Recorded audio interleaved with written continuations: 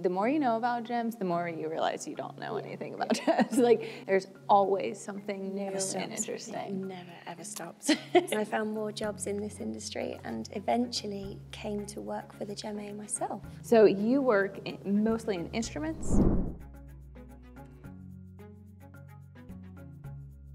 Hey everyone, we're at the 2022 Tucson Gem and Mineral Show, and we have a really fun guest for you guys today. This is Samantha Lloyd. She is the Gem Instruments Manager at the Gemmological Association of Great Britain, and we're going to talk today about something that you guys ask us about a lot, which is how to identify gemstones using a variety of techniques. So we'll talk about set gems, loose gems, different ways that you can identify them, and she has some fun stuff to teach us. Hi. How did you get started in the business? Good question.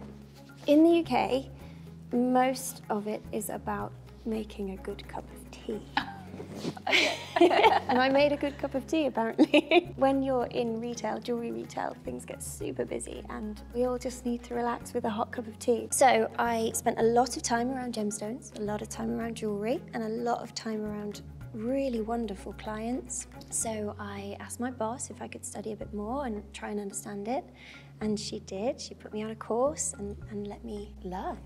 So I moved to London. I worked for a gem dealer and I handled gemstones day in, day out. I found more jobs in this industry and eventually came to work for the GMA myself. That is great. So one thing you said earlier was you realized you didn't know anything. One thing that I have realized is the more you know about gems, the more you realize you don't know anything about gems. Like, there's always something to learn. I think your professional history is a testament to like the need and the desire that I think we all have to keep learning, because there's always something new and interesting. It never ever stops. So you work mostly in instruments? I do, yeah. So I run GMA Instruments. It's a shop dedicated to equipment for gem testing, and it's one of the only few around. It's quite a niche thing, but for us in our industry, it's vital. Scientifically, there are things we can measure to understand what a gem is, and so we can use that equipment, and some of it really basic stuff, but without it, we can't prove, we can't identify. You might have something that was passed down to you, or somebody says, this is a savarite. How do we prove it? How do we know? So that might be what we do today. Yeah, I love that. Let's get into it. So I have a box for you. And there's a clue. I can be the heaviest of the heavy or the lightest of the light, but you can't tell by looking at me. Okay. Ooh, I have some suspicions. So one of the first things that I like to do is to just observe and hold the gems and kind of like experience it with the five senses. So I think you're onto something here. Let me drop this into your hand and see what you think. Okay, very light. Not what you're expecting? Light as a feather. Oh, the lightest of the light. Feel this one. Much heavier. We look at it and we assume so much, but we can gain loads from our other senses. So a lot of people call that the Heft Test. Yes, Heft is a sense that we get when we expect the weight of a gem in our hand, essentially. You looked at that and you thought, okay, it's going to weigh about this much. And when I dropped it in your hand, it didn't, am I right? It barely weighed anything in comparison. And so that heft, or that feeling of that weight in our hands, can help us to understand whether something is one gem material or another. We can do this far more accurately. We can use gemstones' properties to measure the exact heft or density, specifically their weight versus their volume, their specific gravity, to identify a gem material.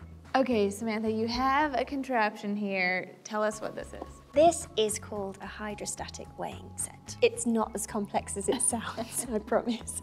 It's a dangly little wire frame sat on top of my portable scales.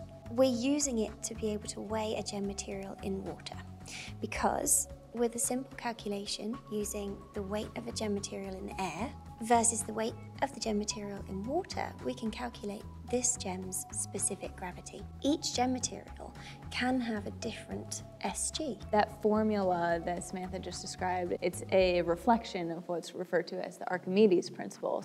Archimedes discovered in his bath that an object placed in water or immersed in water would displace an equal volume of water to itself. We do have a very simple calculation. So one to remember is air, the weight in air, divided by the weight in air minus the weight in water is our specific gravity. So this is here to calculate that for us.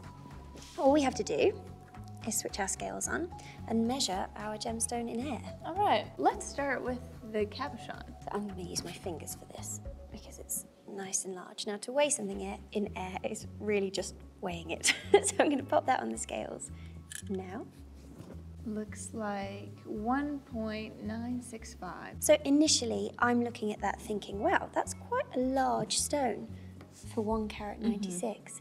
And I think that's really an important thing to do. If we don't have a posh setup like this, we can just guess.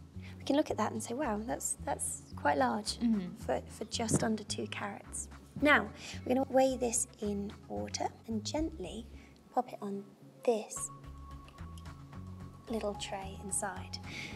You can probably see that the tray I've put it on, little balance, has some holes in it so that it's not taking any water tension, and it's linked up and resting on this, which comes down and is resting on the scales.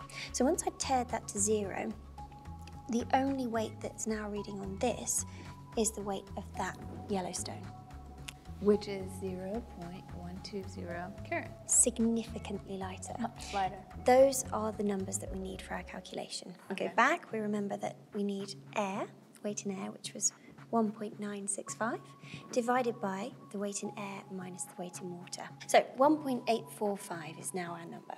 So our new calculation, shortened, is 1.965 divided by 1.845. And that is 1.07. Well done. So knowing what I know about SGs of a variety of gems, this is a relatively low SG. There's one that comes to mind that is very light with a low SG, and that's amber. Fantastic, spot on. Let's test the blue gemstone. This mystery blue gemstone. Do you want to do it? I would love that. All right, so significantly heavier than the amber. This is 3.620 carats. Okay, let's. There you go. 2.825. So weight in air, 3.620, divided by weight in air minus weight in water, which is 2.83. So 362 minus 283 is about 4.55. Okay, so what does that mean? It's a high SG. It is high, yeah, it is high. And we can choose to look up the SGs of blue materials. We don't have to know all of these in our head. We actually are very lucky that there are resources online, and there's multiple books that have these resources in. So looking here in order of specific gravity, there are some blue materials that have specific gravities of around about 4.5, which is particularly high for a gem material. What do you think to this range here? So zircon is a gemstone that has kind of a significant range of 3.9 to 4.8, and blue zircon is a very popular gemstone. It has this fire that is really easy to identify. So based on that, I'm thinking zircon is our answer. Not just because I pointed to it in the book. So yeah, this is a zircon and it fits perfectly within our range. So if I give you a set of scales and some gem materials that look similar, I wonder if you can give me an idea about which one is which. You ready for your next box? I'm ready. Okay. Oh, I see a cert. Okay, and then we have 4 loose, colorless, round, brilliant stones. These could be many things. There are a lot of diamond simulants out there. So you've got just a set of scales. That's all you have. But the things you do know are what you might expect a diamond to weigh. So these are all round, brilliant cut stones. And most round, brilliant cut stones on the market are cut to certain proportions so that they look like diamonds. Now, these might not be diamonds, but if they were, based on their specific gravity, about 3.52 for a diamond, they would weigh a certain amount based on how big they are. So if I tell you that these stones are both 8 millimeters in diameter, what would you expect it to weigh as a diamond? about 2.5, 3 carats. Brilliant. But something tells me that those are not diamonds. Give it a go. So how are you going to tell me whether they are or not? I'm going to weigh them. Go on then. So significantly lower, 1.575. Okay, so that is 3.385 carats. So double. What you were expecting. What? Yeah, but they're the same size. So these are two different materials, very obviously. This one has a higher density, higher specific gravity. Okay, so what I know is that CZ, cubic zirconia, has a high specific gravity. It does. So that would be my guess for this little guy. Great guess. And then synthetic moissanite, which has a relatively close SG to diamond, but lower at about a 3.4. 3.2 approximately for moissanite. About 3.2. The CZ is noticeably different to the diamond. If you do this on a daily basis, you'll actually feel very easily that that's not a diamond, and it won't trick you at all. But the dispersion with a CZ is very similar to a diamond. It's only a little bit more. Now, moissanite, which has very similar specific gravity, is likely to feel like a diamond in your hand. You know, we're only human. There's only so much we can feel. But you could use scales and you could make a comparison based on its cut. Or you could add in extra properties and look at the dispersion. As we move these round, you get all the colours of the rainbow really flashing at you, whereas this one, quite similar to what we might expect from a diamond.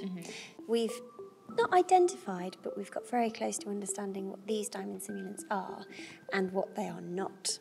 Okay, so I see a diamond right there. Maybe we should weigh that for comparison. Sure. That's what I was going to guess, because it looked about 6 millimeters. Yep. And so 1.020 carats. Your diamond senses are tuned in. It is diamond, and it does possess the same properties. This is a laboratory-grown diamond. The properties are matching that of diamond, but when we synthesize a material, those properties should be exactly the same as its natural counterpart. So when we test diamond, a lot of the optical tests that we do and the physical tests that we do like this should show us the same results as whether it's natural or whether it's lab-grown. Okay, so we've seen all loose gemstones. Many of the gemstones that we see on the market are actually set in jewelry. How do you approach those, viewing these techniques in mind? So one thing we can't always do is identify a material that's set, because there are limitations that the mount provides. But using this principle, we can tell lots about that material.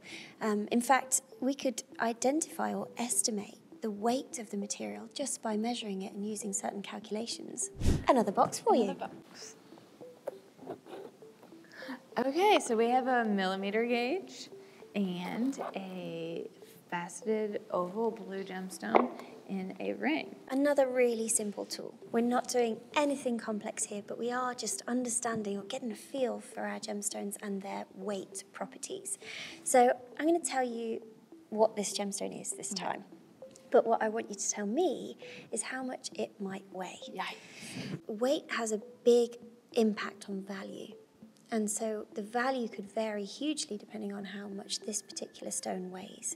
We're not so bothered about the outer stones in this particular ring because they're much smaller, so they don't control the main value of this ring. This center stone is blue topaz. Here is your measuring gauge. We're going to show you how to accurately measure something to 2 decimal places or more.